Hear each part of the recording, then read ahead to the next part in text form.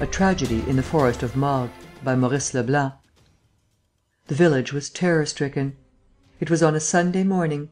The peasants of Saint Nicolas and the neighbourhood were coming out of church and spreading across the square, when, suddenly, the women who were walking ahead and who had already turned into the high road fell back with loud cries of dismay. At the same moment, an enormous motor car, looking like some appalling monster, came tearing into sight at a headlong rate of speed. Amid the shouts of the madly scattering people, it made straight for the church, swerved, just as it seemed about to dash itself to pieces against the steps, grazed the wall of the presbytery, regained the continuation of the national road, dashed along, turned the corner and disappeared, without, by some incomprehensible miracle, having so much as brushed against any of the persons crowding the square. But they had seen. They had seen a man in the driver's seat, wrapped in a goatskin coat, with a fur cap on his head and his face disguised in a pair of large goggles, and with him, on the front of that seat, flung back, bent in two, a woman whose head, all covered with blood, hung down over the bonnet. And they had heard. They had heard the woman's screams, screams of horror, screams of agony. And it was all such a vision of hell and carnage that the people stood, for some seconds, motionless, stupefied. "Blood!" roared somebody. There was blood everywhere, on the cobblestones of the square, on the ground hardened by the first frosts of autumn; and when a number of men and boys rushed off in pursuit of the motor, they had but to take those sinister marks for their guide. The marks, on their part, followed the high road, but in a very strange manner, going from one side to the other and leaving a zigzag track, in the wake of the tires, that made those who saw it shudder. How was it that the car had not bumped against that tree? How had it been righted, instead of smashing into that bank? What novice, what madman, what drunkard, what frightened criminal was driving that motor car with such astounding bounds and swerves? One of the peasants declared: "They will never do the turn in the forest." And another said: "Of course they won't. She's bound to upset." The forest of Morgues began at half a mile beyond Saint Nicolas; and the road, which was straight up to that point, except for a slight bend where it left the village, started climbing, immediately after entering the forest, and made an abrupt turn among the rocks and trees. No motor car was able to take this turn without first slackening speed. There were posts to give notice of the danger. The breathless peasants reached the quincunx of beeches that formed the edge of the forest; and one of them at once cried: "There you are! What? Upset!" The car, a limousine, had turned turtle and lay smashed, twisted and shapeless. Beside it, the woman's dead body.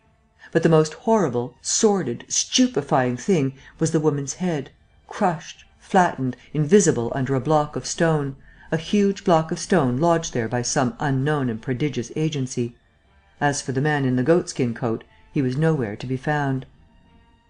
He was not found on the scene of the accident. He was not found either in the neighbourhood. Moreover, some workmen coming down the Côte de Morgues declared that they had not seen anybody. The man, therefore, had taken refuge in the woods. The gendarmes, who were at once sent for, made a minute search, assisted by the peasants, but discovered nothing. In the same way, the examining magistrates, after a close inquiry lasting for several days, found no clue capable of throwing the least light upon this inscrutable tragedy. On the contrary, the investigations only led to further mysteries and further improbabilities. Thus it was ascertained that the block of stone came from where there had been a landslip, at least 40 yards away; and the murderer, in a few minutes, had carried it all that distance and flung it on his victim's head. On the other hand, the murderer, who was most certainly not hiding in the forest, for if so he must inevitably have been discovered, the forest being of limited extent, had the audacity, 8 days after the crime, to come back to the turn on the hill and leave his goatskin coat there. Why? With what object? There was nothing in the pockets of the coat, except a corkscrew and a napkin. What did it all mean? Inquiries were made of the builder of the motor car, who recognized the limousine as one which he had sold, 3 years ago, to a Russian. The said Russian, declared the manufacturer, had sold it again at once. To whom? No one knew. The car bore no number. Then again, it was impossible to identify the dead woman's body. Her clothes and underclothing were not marked in any way; and the face was quite unknown. Meanwhile, detectives were going along the national road in the direction opposite to that taken by the actors in this mysterious tragedy. But who was to prove that the car had followed that particular road on the previous night? They examined every yard of the ground, they questioned everybody. At last they succeeded in learning that, on the Saturday evening, a limousine had stopped outside a grocer's shop in a small town situated about 200 miles from Saint Nicolas, on a highway branching out of the national road. The driver had first filled his tank, bought some spare cans of petrol and lastly taken away a small stock of provisions: a ham, fruit, biscuits, wine and a half bottle of 3 Star brandy. There was a lady on the driver's seat. She did not get down. The blinds of the limousine were drawn. One of these blinds was seen to move several times. The shopman was positive that there was somebody inside. Presuming the shopman's evidence to be correct, then the problem became even more complicated, for so far no clue had revealed the presence of a third person. Meanwhile, as the travellers had supplied themselves with provisions, it remained to be discovered what they had done with them and what had become of the remains. The detectives retraced their steps. It was not until they came to the fork of the two roads, at a spot 11 or 12 miles from Saint Nicolas, that they met a shepherd who, in answer to their questions, directed them to a neighbouring field, hidden from view behind the screen of bushes, where he had seen an empty bottle and other things. The detectives were convinced at the first examination. The motor car had stopped there, and the unknown travellers, probably after a night's rest in their car, had breakfasted and resumed their journey in the course of the morning. One unmistakable proof was the half bottle of 3 Star brandy sold by the grocer. This bottle had its neck broken clean off with a stone. The stone employed for the purpose was picked up, as was the neck of the bottle, with its cork, covered with a tin foil seal. The seal showed marks of attempts that had been made to uncork the bottle in the ordinary manner. The detectives continued their search and followed a ditch that ran along the field at right angles to the road. It ended in a little spring, hidden under brambles, which seemed to emit an offensive smell.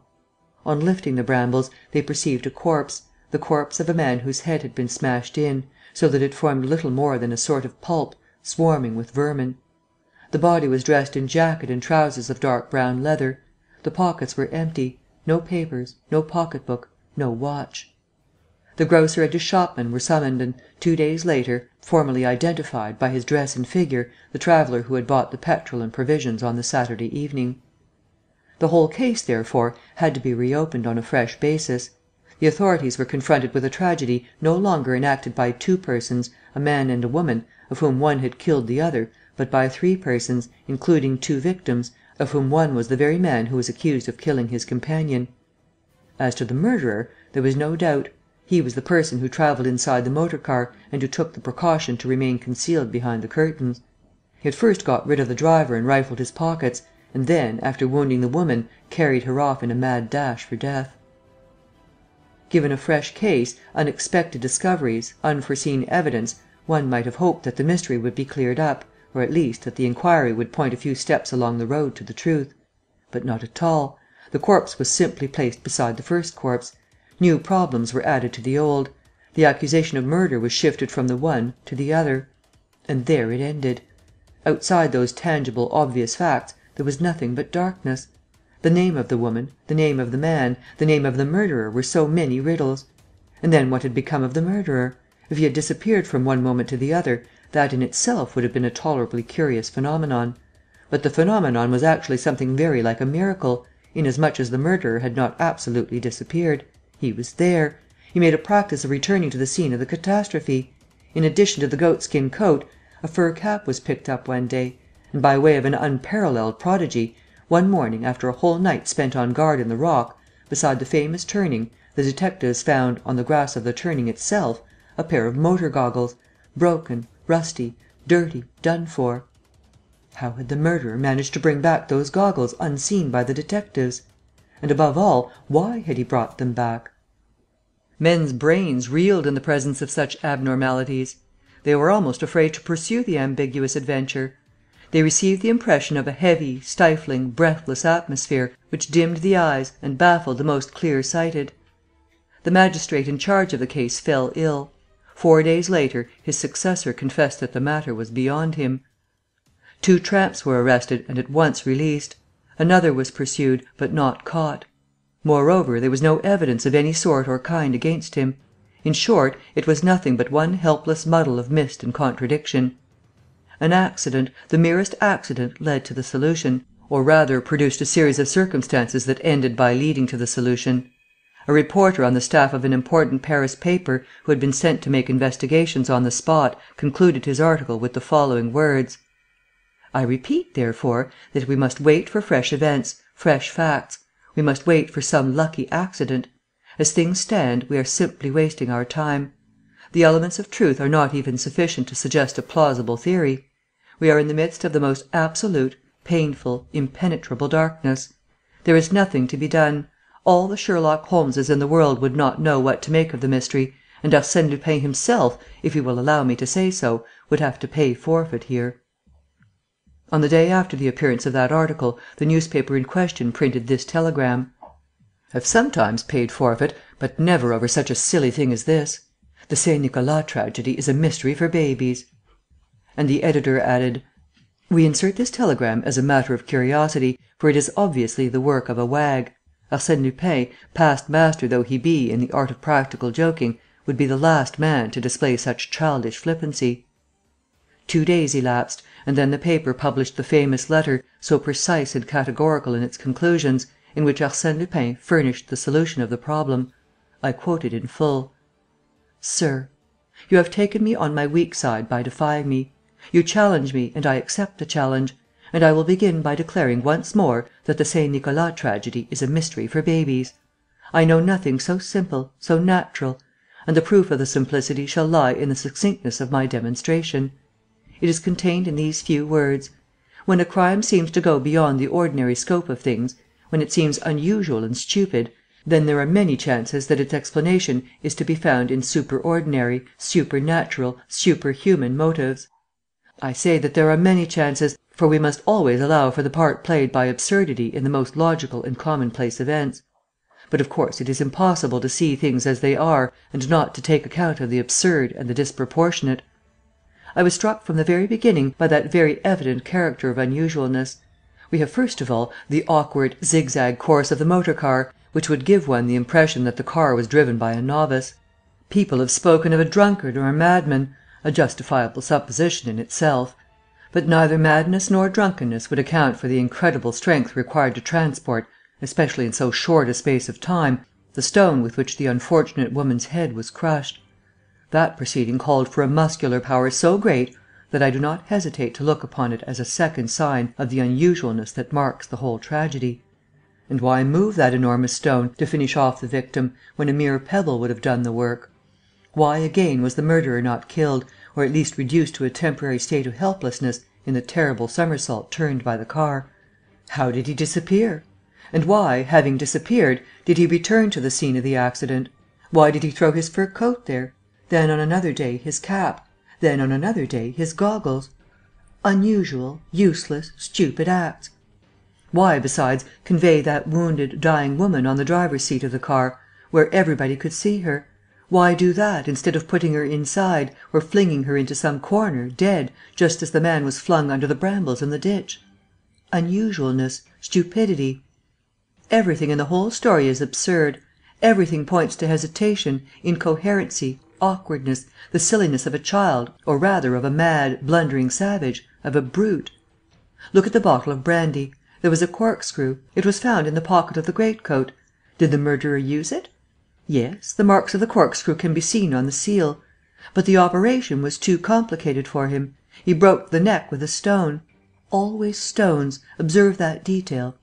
They are the only weapon, the only implement which the creature employs. It is his customary weapon, his familiar implement.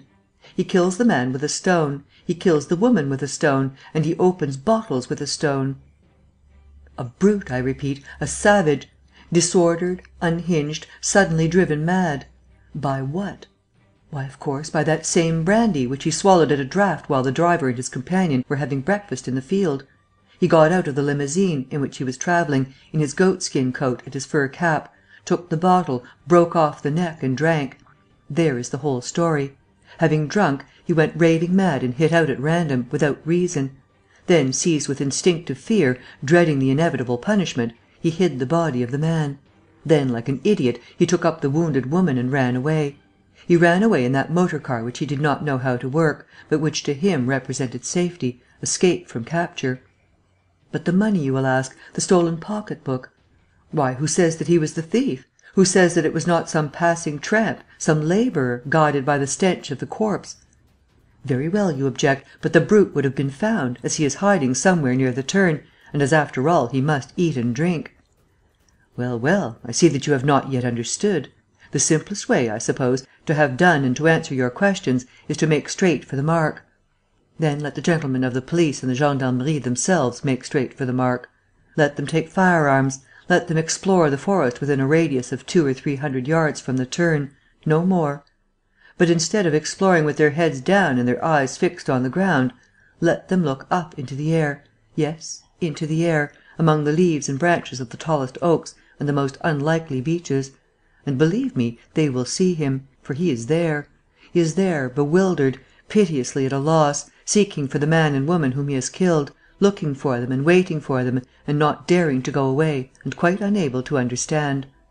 I myself am exceedingly sorry that I am kept in town by urgent private affairs and by some complicated matters of business which I have to set going, for I should much have liked to see the end of this rather curious adventure. Pray, therefore, excuse me to my kind friends in the police and permit me to be, sir. The upshot will be remembered. The gentlemen of the police and the gendarmerie shrugged their shoulders and paid no attention to this lucubration. But 4 of the local country gentry took their rifles and went shooting, with their eyes fixed skyward, as though they meant to pot a few rooks. In half an hour they had caught sight of the murderer. 2 shots and he came tumbling from bough to bough. He was only wounded, and they took him alive.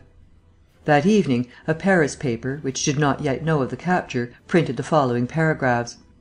Inquiries are being made after a Monsieur and Madame Bragoff, who landed at Marseilles 6 weeks ago and there hired a motor car. They had been living in Australia for many years, during which time they had not visited Europe, and they wrote to the director of the Jardin d'Acclimatation, with whom they were in the habit of corresponding, that they were bringing with them a curious creature, of an entirely unknown species, of which it was difficult to say whether it was a man or a monkey. According to Monsieur Bragoff, who is an eminent archaeologist, the specimen in question is the anthropoid ape, or rather the ape-man, the existence of which had not hitherto been definitely proved. The structure is said to be exactly similar to that of Pithecanthropus erectus, discovered by Dr. Dubois in Java in 1891. This curious, intelligent and observant animal acted as its owner's servant on their property in Australia, and used to clean their motor car and even attempt to drive it. The question that is being asked is, where are Monsieur and Madame Bragoff? Where is the strange primate that landed with them at Marseilles? The answer to this question was now made easy. Thanks to the hints supplied by Arsène Lupin, all the elements of the tragedy were known. Thanks to him, the culprit was in the hands of the law. You can see him at the Jardin d'Acclimatation, where he is locked up under the name of 3 Stars. He is, in point of fact, a monkey, but he is also a man. He has the gentleness and the wisdom of the domestic animals, and the sadness which they feel when their master dies, but he has many other qualities that bring him much closer to humanity. He is treacherous, cruel, idle, greedy and quarrelsome, and above all, he is immoderately fond of brandy. Apart from that, he is a monkey. Unless, indeed. A few days after 3 Stars' arrest, I saw Arsène Lupin standing in front of his cage. Lupin was manifestly trying to solve this interesting problem for himself. I at once said, for I had set my heart upon having the matter out with him: "You know, Lupin, that intervention of yours, your argument, your letter, in short, did not surprise me so much as you might think." "Oh, really?" he said calmly. "And why?" "Why? Because the incident has occurred before, 70 or 80 years ago. Edgar Allan Poe made it the subject of one of his finest tales. In those circumstances, the key to the riddle was easy enough to find." Arsène Lupin took my arm and, walking away with me, said: "When did you guess it yourself?" "On reading your letter," I confessed. "And at what part of my letter?" "At the end." "At the end, eh? After I had dotted all the i's. So here is a crime which accident causes to be repeated, under quite different conditions, it is true, but still with the same sort of hero. And your eyes had to be opened, as well as other people's. It needed the assistance of my letter, the letter in which I amused myself, apart from the exigencies of the facts, by employing the argument and sometimes the identical words used by the American poet in a story which everybody has read. So you see that my letter was not absolutely useless, and that one may safely venture to repeat to people things which they have learnt, only to forget them." Wherewith Lupin turned on his heel and burst out laughing in the face of an old monkey, who sat with the air of a philosopher, gravely meditating. A Tragedy in the Forest of Morgues, by Maurice Leblanc.